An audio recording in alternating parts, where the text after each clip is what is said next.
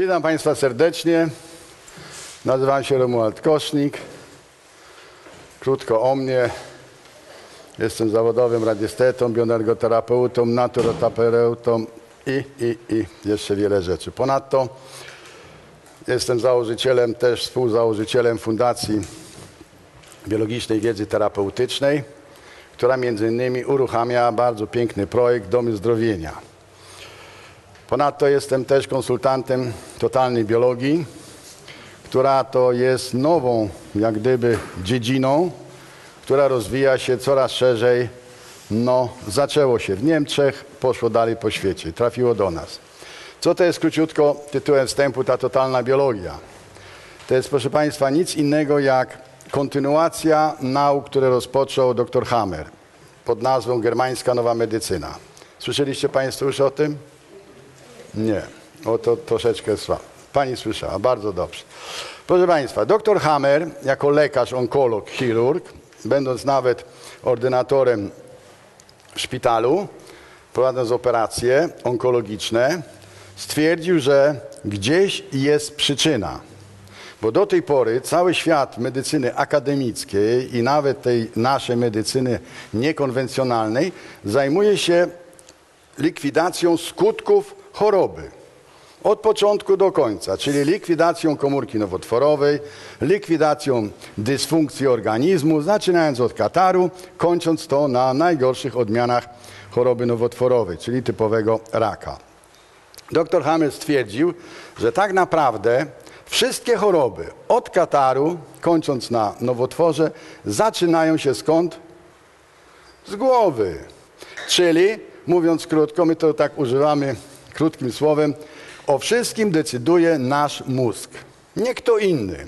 Mózg uruchamia wszystkie czynności w naszym ciele, zaczynając znowu od tego typowego kataru, kończąc na uruchomieniu choroby nowotworowej. Uruchamia to mózg. Komórki nowotworowej nie dostaniemy w przeciągu, nie dostaniemy w tramwaju, ani od osoby, która kicha czy smarka. Po prostu mózg to uruchamia, ale w jakimś celu. Pamiętajmy, proszę Państwa, że nasz mózg poprzez pamięć komórkową i nie tylko ma pamięć sprzed tysięcy czy setek tysięcy, podobno milionów lat. I ta pamięć jest do dzisiaj w naszym mózgu, w naszych komórkach. Czyli wszystko, co mózg uruchamia, ma jakiś sens, jakiś cel. O tym też mówią prawa natury, które określił dr Hammer w swoim wydawnictwie. Między innymi pisał pracę doktorancką w Austrii, którą mało co by obronił. Hammer, przez samo H. Doktor Hammer. Jak wrzucicie Państwo w internet słowo Hammer albo Germańska Nowa Medycyna lub Totalna Biologia, to też tam to wszystko podam na końcu Państwu strony, gdzie szukać, co jak. Wszystko podam. Określił to w postaci 5 praw natury. I to nie jest nic nowego. Ja jak się uczyłem 40 lat temu bioterapii, to mój świętej pamięci, jak my to nazywaliśmy go guru, bo rzeczywiście człowiek z wielkim doświadczeniem, z wielką wiedzą i tej starej szkoły jeszcze przedwojennej. I oni wtedy jeszcze kładli duży nacisk na medycynę chińską, tą starochińską, sprzed 5-6 tysięcy lat. I okazało się, że tam to wszystko było już opisane. Tylko gdzieś po drodze to zaginęło. Proszę? Z Gdańska, przesympatyczny pan Kiciński, już nie żyje, ponad 20 parę lat temu zmarł. Wspaniały radiesteta, bioenergoterapeuta w Nowym Porcie. Pani z Gdańska? To pani powiedział nawet gdzie. Znaczy, proszę Państwa, króciutko w 2 zdaniach, bo my o samych 5 prawach natury to mamy 2 dni na naszych warsztatach. Ja powiem tak dosłownie, jak to się mówi w ampułce. Pierwsze prawo natury określa, w jaki sposób zapadamy na chorobę, szczególnie nowotworową. Są 3 podstawowe warunki, które muszą być spełnione. Nie ma innej możliwości. Pierwsze, że musimy przeżyć konflikt. Coś się musi stać. To nie bierze się tak, jak to mówiliśmy wcześniej, z przeciągu. Musi nas coś dopaść, mówiąc w cudzysłowie. Czyli musi konflikt być jaki? Niespodziany. Pierwsza rzecz. Drugie, musi mieć wydźwięk jaki? Dramatyczny. I trzeci jaki? Musi mieć wydźwięk? Przeżyty w izolacji.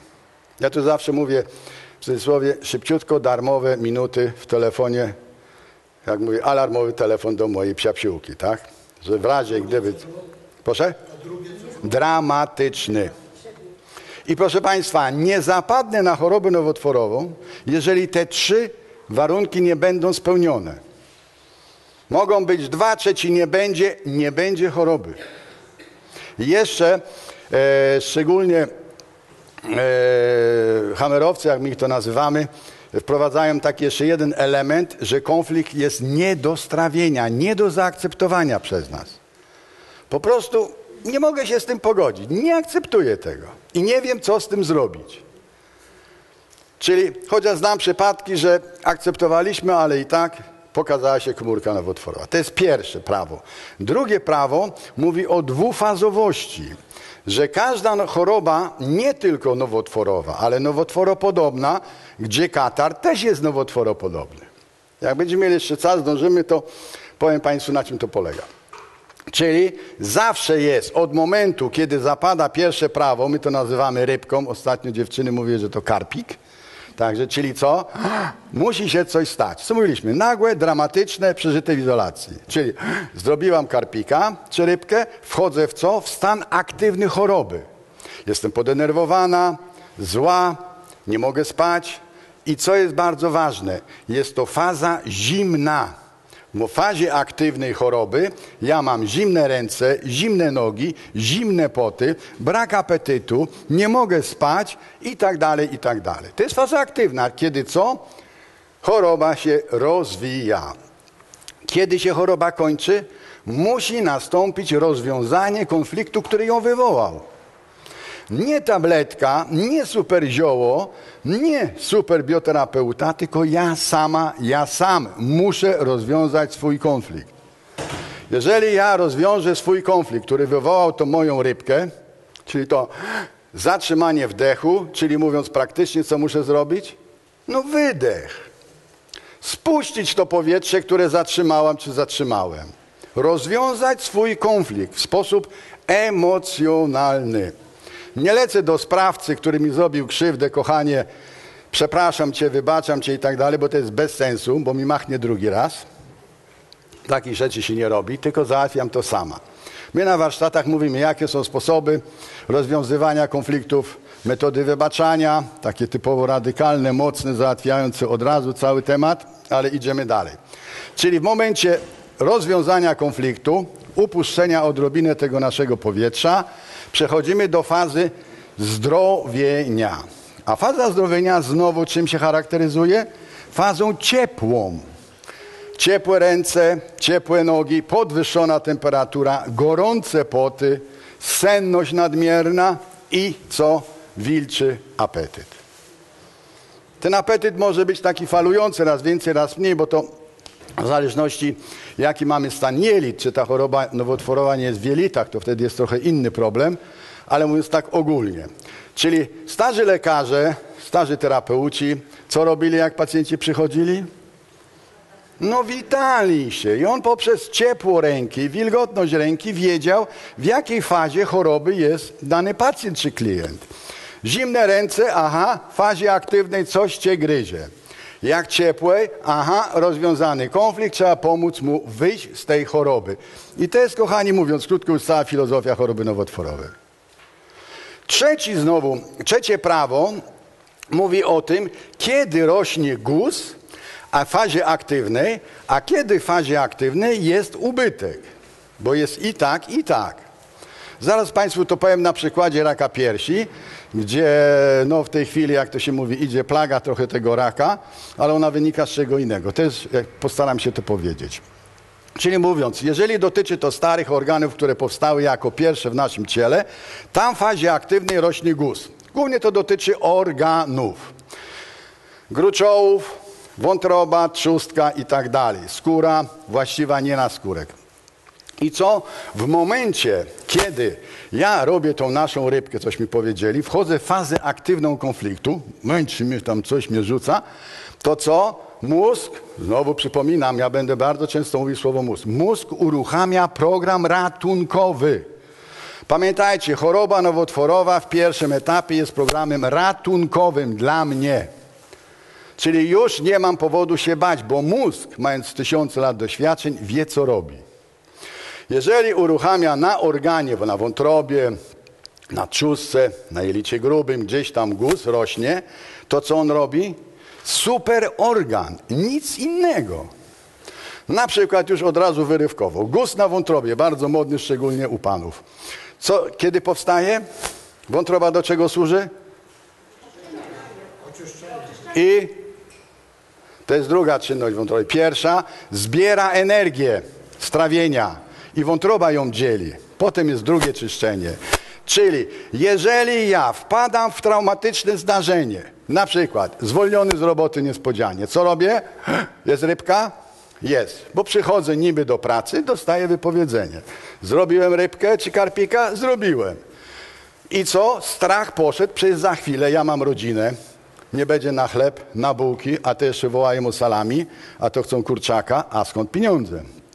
Mózg mówi, dobra kochany, pomogę ci. W jaki sposób? Powiększa wątroby, aby 2 razy tyle wyciągnęła z tego jedzenia, co ja mam w jelicie cienkim, do magazynu, czyli do wątroby. Mija dzień, 2, dalej jestem w stresie, mózg mówi, za mało pomogłem. To co robi? Super wątrobę. Rozbudowuje nowy twór typowego guza na wątrobie. Jaki nowotwór? Ja to mówię, nie wiem, kto Państwa oglądał na YouTubie moje wystąpienie, że to jest nowy twór, który ma mi pomóc. Żadna krzywda, żadna chemia, nic co wycinać. Odpuść strach przed głodem, mózg uruchomi program likwidacji guza. I potem macie. No czego tu się bać? Dać zarabiać innym i to poważne pieniądze, żeby mnie dobili potem? Nie ma sensu. Idziemy dalej, żeby Państwu te krótkie prawa, przepraszam, tak patrzę, ale tylko pół godziny, no trudno. Ja mogę 6 godzin lecieć, nie? No. Proszę?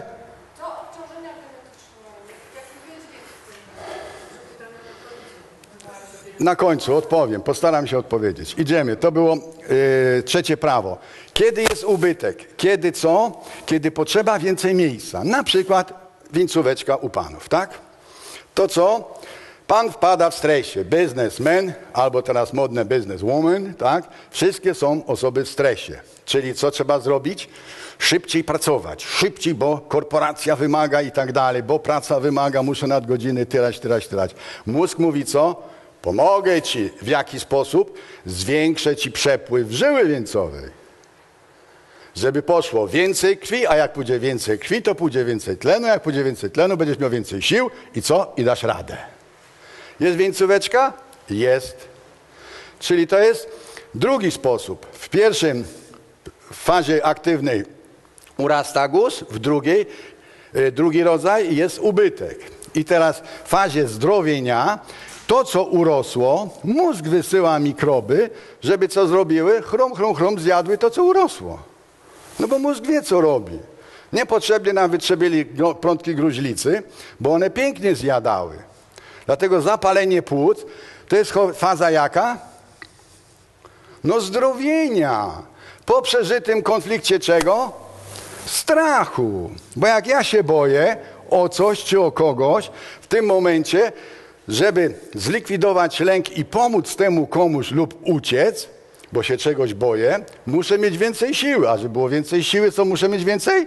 Tlenu. A żeby było więcej tlenu, powiększa mi pęcherzyki płucne, żeby więcej wyciągnęły tlenu z czego?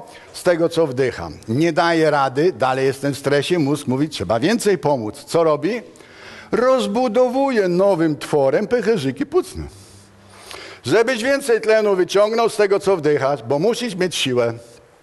W momencie, kiedy robię wydech, rozwiązuję konflikt, mózg wypuszcza co? Prątki gruźlicy kiedyś nam powytrzebiali trochę tego, także ich tam trochę śladowe resztki, ale trochę jeszcze jest. Co idą? Chrum, pięknie zjadają. I co? Co mówiliśmy? Faza ciepła. Zapalenie płuc to nie jest 39, tylko 37 z kreskami, góra 38 coś. I co? Pan lekarz słucha, harczy tam mu coś, zgrzyta w tych płucach. Zapalenie płuc. I co? Antybiotyki, szpila i tak dalej, i tak dalej. I dziadek poszedł z biodrem, wypisali go nogami do przodu na zapalenie płuc. A on po prostu, co? Odpuścił strach, bo pielęgniarka przyszła i powiedziała, panie Kowalski, z taką chorobą jak pan to wszyscy żyją. I on już się przestał bać i wtedy co? Mózg twierdził, nie potrzeba mu więcej tlenu, już się nie boi. To, co urosło, wysłał do roboty. Temperatura podwyższona. Czasami coś tam zakaszlał, jakaś pfocina wyszła, kropelka krwi, bo stąd nie ma innego wyjścia, tylko z powrotem. I następne jeszcze było czwarte prawo. Super ważne. Proszę państwa, szokiem dla niektórych to jest, jak ja o tym mówię. Wszystkie mikroby, czyli grzyby, wirusy i bakterie pracują tylko i wyłącznie w fazie zdrowienia organizmu. Nie w fazie aktywnej. Bo grzyby co robią? Zjadają te guzy, co urosły. Czasami biorą się za skórę. To z innych programów, już dzisiaj na to nie ma czasu. A wirusy co robią? Odbudowują to, co urosło. Czyli zapalenie wirusowe wątroby A, B czy C. Już nie będę się rozbijał, co to jest A, co to jest B, co to jest C. Co robi? Odbudowuje, bo w fazie aktywnej zostały poszerzone naczynia żółciowe i wątrobowe tam. Już nie będę wchodził w detale. Poza tym bakterie to są skubańce uniwersalne, bo są i potrafią zjadać, ale też potrafią przyłączyć się do odbudowy. I to są te 4 podstawowe prawa natury. 5. to jest nic innego, że są to biologiczne, specjalne programy matki natury. I teraz na przykładzie nowotworów piersi powiem państwu, jak to w praktyce działa. Kobiety mają 2 piersi, tak? Nie spotkałem jeszcze, żeby ktoś miał 3, ale zasady macie 2. Czyli tak, jedna jest bliżej serca, czyli lewa, druga jest prawa, jak to się mówi, trochę dalej serca. Czyli wszystkie konflikty o podłożu macierzyńskim związane z moim gniazdem, czy domem, obojętnie jak będziemy nazywali. My używamy słowa gniazdo, bo ono tak ładnie się mówi, bo co? Zawsze od 1000 lat ta kobieta była tą kwoczką, co tymi piórami chciała ogarnąć całe swoje gniazdo. Czyli tutaj będziemy szukali konfliktów dotyczących w gnieździe. Zawsze kobieta pomagała wszystkim swoim bliskim, zaczynając od tych najmniejszych, kończąc też na tych dużych i większych, czym? Piersią. Bo mleko było chodzącą apteką. O czym dzisiaj szczególnie panowie zapomnieli. A panie są ku temu trochę niezadowolone. Ale idziemy dalej, mały przerywnik. Czyli jeżeli ja przeżywam konflikt troski o kogoś lub o coś w gnieździe moim i spełnię te 3 warunki, czyli konflikt był jaki? Niespodziany, dramatyczny, przeżyty w izolacji, wtedy mózg uruchamia jaki program? Więcej mleka. Jeżeli ja na przykład, przykłady zawsze są najlepsze. Moje dziecko zachorowało. Nagle, niespodzianie, matka przeżywa szok. I nie ma z kim, lekarza nie ma w pobliżu, nic nie ma, bo to jest sobota wieczór, telefon wyłączony, już tak wymyślamy sytuację. Nie ma z kim się podzielić, nagle się zauważyła, dziecko choruje. Ja chcę pomóc. Zawsze w naturze pomagała mlekiem, piersią.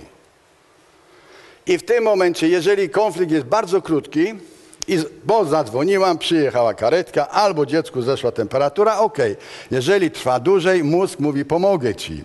Co robi? Powiększa gruczoł mleczny. Jeżeli konflikt dalej trwa, mózg dalej mówi, co? Aha, za mało pomogłem. To co? Zrobię ci super gruczoł, żeby 4 razy więcej był wydajny, czyli co robi? Guza. Rozbudowuje nowy twór na tym podstawowym gruczole. Efekt taki, że 4 razy więcej ma możliwość, bo nie musi być karmiąca, ale ma możliwość produkcji mleka. Czyli guz rośnie. nie wiem, które pani miały, czy nie miały, albo z rozmów i z doświadczeń innych, guz w fazie aktywnej najczęściej nie boli. Bo panie go tam albo wyczują, coś tam, bo albo mamografia, albo pan doktor, czy pani doktor wymaca, albo mąż powie, kochanie, coś tu jest. Czyli nie boli, bo on nie może boleć, on ma pomagać. I teraz, jeżeli ja rozwiążę konflikt, czyli nie będzie już przyczyny, dla której ja muszę mieć tyle razy więcej mleka, robię wydech, wchodzę w fazę ciepłą, ręce ciepłe, nogi ciepłe, śpię dłużej i mózg co? Uruchamia program, lecą grzyby, żeby co? Zjeść to, co wyprodukowało. I mam stan zapalny, przepraszam, bardzo często ropny. Panie, które tam przychodzą najczęściej po 2 tygodniach, przychodzą, panie Romku, ale mi tam cieknie coś. Ja mówię, na kolana do Częstochowy podziękować. Faza zdrowienia. Kobieto, nie ma raka.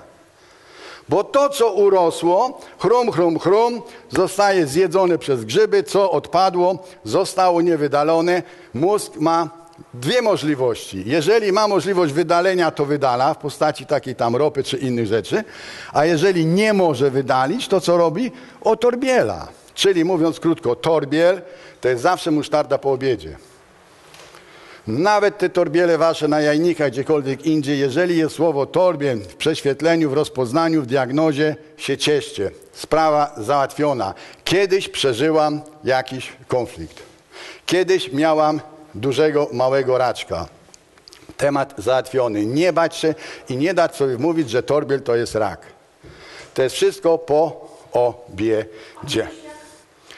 A mięśniak, no to od razu pani powiem, a po co jest dodatkowy mięsień? Nie, no to po co? Już wjechała pani, ale krótko odpowiem. 2 rzeczy znowu. Pamiętajcie, funkcja. Jeżeli dodatkowy mięsień pokazał się na macicy, to co? Ma 2 rzeczy zrobić. Albo wzmocnić macicę, bo się boję o ciążę, bo się boję, że poprzednie dziecko było ledwo donoszone, albo mi uciekało, ciąża źle noszona, mózg mówi co? Dobra, pomogę ci. I co? Buduje dodatkowy mięsień, żeby macica była zdrowa. Ale też pokazuje się kiedy? Wtedy, kiedy co? Nie chce zajść w ciążę, a ćwiczy z facetem. To mózg mówi co? Pomogę ci. To ci tak ścisnę, że nie zajdziesz. Jest mięśniak? Jest. Boję się seksu? Pomogę ci. Co zrobi? Pamiętajcie, mózg uruchamia wszystko, nie kto inny. Wszystko robi w jakimś celu. A cel jest podstawowy. Chcę ci pomóc. Tylko jednej rzeczy, kochani, nie wolno zrobić. Przekroczyć masę konfliktu. Czyli im dłuższy czas, im większa masa czy natężenie konfliktu, tym gorzej będę z tego wychodzić. Przekroczę masę krytyczną, ciężki powrót. A czasami, jeżeli jeszcze za daleko pójdę, to mózg wybiera najlepsze rozwiązanie dla mnie. Czym jest co? Do piachu. I mózg wybiera to, już nie dajesz rady, nie uczysz się życia. Dziękuję ci, kochanie, twój czas się skończył. Nie ma mnie. Mózg to robi. Nie lekarz, nie ksiądz proboszcz, tylko co? Mój mózg, czyli nikt inny, tylko ja sam, ja sama. Także proszę państwa, jeszcze mam 5 minut, dobra. Szybko, sprawy genetyczne, bardzo ważne. Nie ma chorób genetycznych jako takich. Bo mama chorowała, mama miała raka, babcia Hela miała raka, ciotka Józia miała raka, to ja muszę mieć raka. Będę go miała wtedy, kiedy będę się zachowywać tak jak one. Swoim postępowaniem spowoduję, że mój mózg będzie chciał mi też pomóc tak jak im. Bo pamiętajcie, w pierwszej fazie zawsze nowotwór jest pomocą dla mnie w danej sytuacji, jaka zaistniała. Nie bać mi się raka, że to my mamy już w społeczeństwie na całym świecie psychozę, że jak idę do lekarza, mówię, panie doktorze, co ze mną? Pani Kowalska, rak. To co? Ja już nie żyję. Wyrok śmierci, nie ma mnie. I co? I teraz, panie doktorze, chemioterapię, radioterapię, proszę mi wszystko dawać, bo ja chcę żyć. Ale w psychice co? Już nie żyję. Psychicznie już mnie nie ma. Nie istnieje. Do mnie trafiały naprawdę panie z takimi nowotworami, że już były wypisane za przeproszeniem do domu na pożegnanie. I wyszły. Tak. O 180 stopni. To jest normalne. O 180 stopni myślenie zmienić. Nie bać się raka. Jeszcze słowo na temat genetyki, ponieważ na poprzednich wykładach też pytano o to. Proszę Państwa, to jest tak, że przemysł medyczno-farmaceutyczny... Ale to, kochany, na razie mój wykład, dobrze? Proszę? Mój wykład. Dziękuję panu. Chcę wierzyć w to, że gen nas determinuje, a on nas nie determinuje. Także, krótko mówiąc dalej, pamiętajcie jeszcze, drogie panie, co jest przeogromnie, ja coraz więcej mam tych młodych matek z tymi małymi dziećmi z alergiami. Pamiętajcie jedną podstawową rzecz, że 60% chorób małych dzieci to jest stan psychiczny matki w ciąży. Ja ostatnio, jeszcze 2 tygodnie temu, przyjechała do mnie pani z 11-miesięcznym dzieckiem, które całe było w łuszczycy. Pierwsze pytanie, skóra to co? Kontakt. Gdzieś odrzucenie, odepchnięcie, zerwanie kontaktu, nienaturalny sposób. Pytanie, a co w ciąży? Nie, no tak, wszystko dobrze. Ja wiem, a co się działo? Kiedy u syneczka się wysypka zaczęła? No 2 miesiące po porodzie. A co było 2 miesiące po poczęciu? Ona takie oczy robi. No, ja mówię, no co no? No żeśmy się pokłócili, on chciał się wyprowadzać. Jaki konflikt? Odrzucenia. Kto zareagował? Dziecko w brzuchu. I pokazało rodzicom, co się działo w ciąży. Pamiętajcie, że do 15 roku naprawdę wszystkie dzieci pokazują to, co się dzieje w domu z rodzicami. To nie dzieci są chore, leczyć rodziców. Proszę? Proszę Państwa, krótko mówiąc, ktoś by chciał coś więcej na ten temat, u nas na stoisku Domy Zdrowienia są 3 książki. Na którym piętrze? Na drugim piętrze. Na drugim piętrze tu są ulotki, kolega rozda. Strona Domy Zdrowienia będzie www.domyzdrowienia.org.pl. To jest strona naszej fundacji, ja jestem prezesem tej fundacji.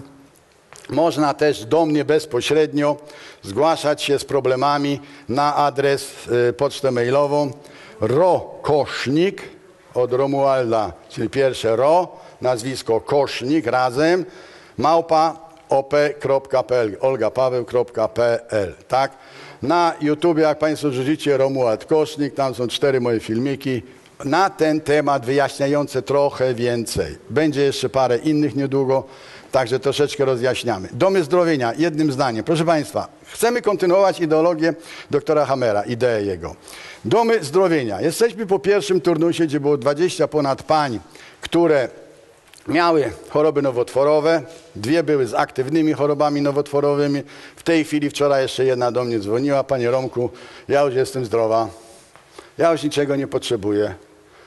Łyka witaminy C ile się da. To, co nasz przyjaciel dr Zięba mówił. Wszystko po temacie. Uświadomiła sobie, dlaczego miała problem z jajnikami, z macicą, z piersiami, bo chcieli jej tu wyciąć, tu wyciąć, tu wyciąć. Powiedziała nie. Rozwiązała konflikty na warsztatach. 6 dni przepracowaliśmy wszyscy razem. Piękna sprawa. I zapraszamy na te warsztaty osoby, które miały choroby, mają lub się boją tych chorób. Naprawdę uświadomimy sobie z pełną radością i miłością to, co nam grozi, groziło albo zagraża. Podstawowa rzecz, proszę Państwa. Kto nie choruje, ten, kto kocha i słucha miłej muzyki. Jeżeli będziemy się kochać bezwarunkowo wszyscy, nie będziemy się ranić i słuchać fajnej muzyki, na przykład nasz kolega Wiktor 11 tam ma bardzo fajne płyty, te anielskie szczególnie, które, jak to się mówi, prawie rozkładają. Zmiennych stanów tam się nie przeżywa, proszę się aż tak mocno nie napalać. Na drugim piętrze. Także proszę Państwa, proszę Państwa, w tej chwili w listopadzie mamy ten wyjazdowy warsztat. Turnus. ten 6-dniowy. O warsztatach piszemy na stronie tej domyzdrowienia.org.pl, gdzie, w jakiej miejscowości są jakie warsztaty. Teraz będzie Wrocław, drugi weekend października. Na stronie wszystko jest. No to musi się zebrać grupa i mnie zaprosić. Ja przyjadę, nie ma problemu. Tutaj dalsze pytania zapraszamy na korytarz, bo musimy planować tutaj następnego. Także wszystkiego najlepszego.